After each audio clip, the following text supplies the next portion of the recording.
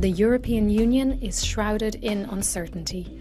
Russia, the Middle East, terrorism, immigration, signs some think that suggest EU security should be strengthened. The European Parliament has put the European Defence Union back on the table. There is crisis around Europe in many places, and unfortunately during last year we also have seen lots of terrorist attacks on our soil. So it means that the main aim is to join our resources also in defence and security of the European Union. European forces already operate in the Horn of Africa and in the Western Indian Ocean. MEPs propose to establish a headquarters to plan and command more crisis management operations in a move that will see 2% of GDP go to defence. With Trump's unexpected election, some concerns have been raised about international security, the president-elect having questioned on several occasions America's position within NATO.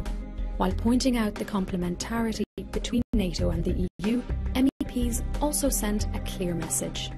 Let us not forget that NATO is a collective defence alliance and not a company whose unprofitable branches could be shut down, born from the lessons of 2 world wars and meant to defend and promote the values which brought us together in the EU too.